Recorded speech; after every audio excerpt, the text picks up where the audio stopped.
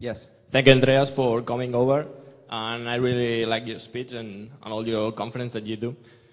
I really would like to ask about the power of mining centralization in, let's say, a couple of countries. What do you think? And although Bitcoin looks like anti-fragile, how do you foresee that we are going to pass or go through that mining centralization power? That's a very, very good question. So for those of you who are technically minded or have been following the Bitcoin space, one of the characteristics of Bitcoin from the first white paper by Satoshi Nakamoto was the idea that Bitcoin decentralizes power by giving one CPU, one vote. The idea being that by contributing processing power to the network, you become part of the decision-making process. Something interesting happened, though, because the incentives, once it started taking off, was so powerful that people started investing in more complicated computing. And soon, it wasn't CPUs, but GPUs, graphical processing units, that were used to mine Bitcoin. And that represented a 100 times improvement in the ability to mine. Think of it as one GPU, 100 votes.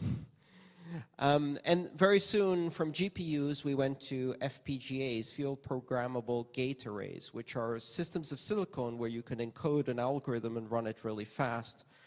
And then we went to ASICs, application-specific integrated circuits, which are basically mining chips designed to do nothing but mining.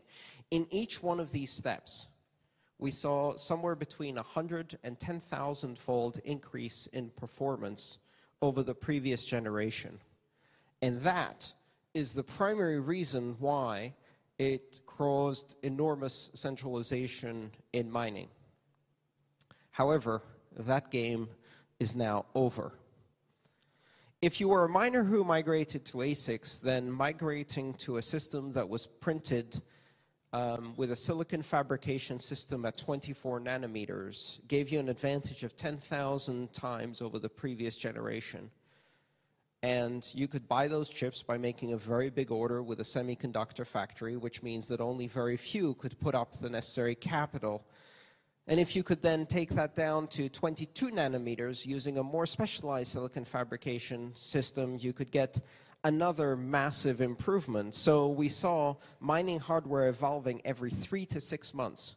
Literally, if you set up a warehouse full of mining equipment, it had a shelf life of less than 6 months. In 6 months, it went from the most powerful, most profitable system of mining to being unprofitable for the level of electricity it consumed. And so that created even more centralization, because now the ability to put down more capital every 3 to 6 months to get rapid delivery, to be closely connected to silicon fabrication, centralized mining. And it centralized mining a lot in China, primarily because that's where the silicon fabrication is, and there's also some great opportunities for cheap energy. I don't think that was the vision of Satoshi. Now, I will caution you one thing. A lot of the concern about Chinese mining, in my opinion, is blatantly racist. If mining had centralized in Sweden, we wouldn't be getting so upset, right?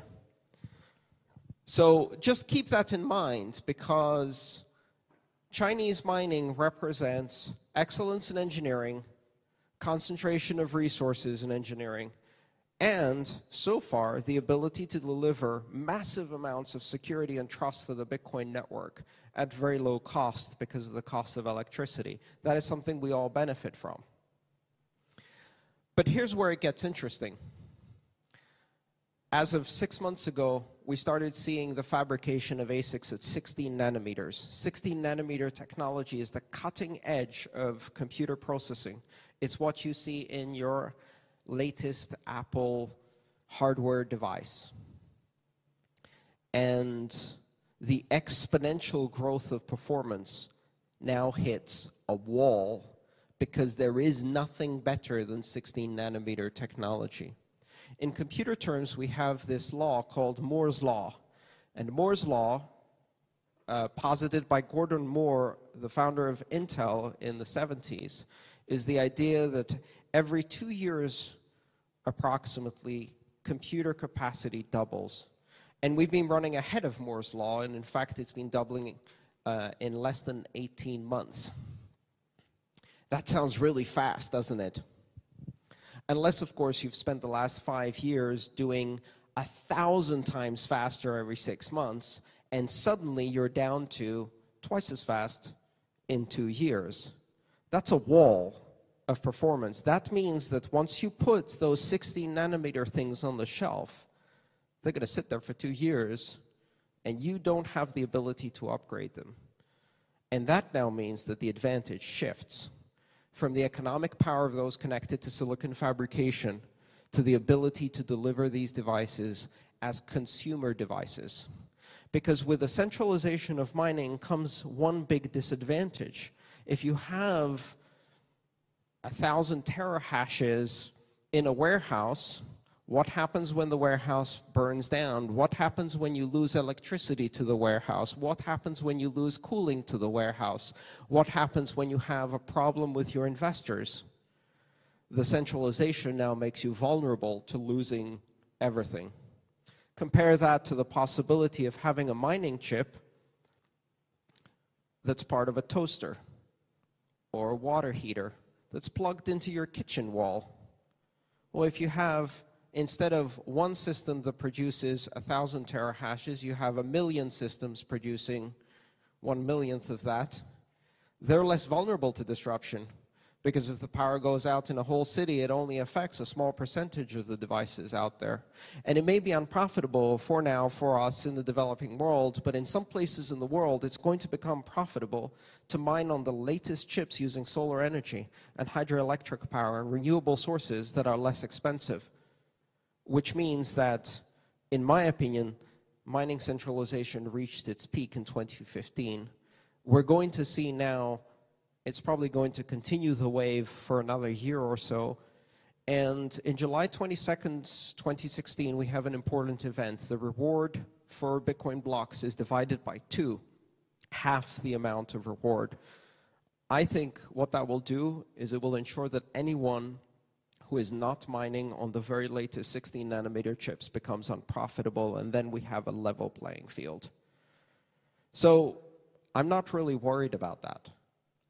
First of all, because we still have great security, and mining centralization hasn't led to any of the nightmare scenarios that we have imagined in Bitcoin.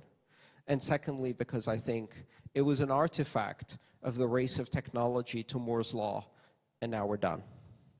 So again, that was a long explanation. I apologize because it's a very technical topic. Thank you for the question.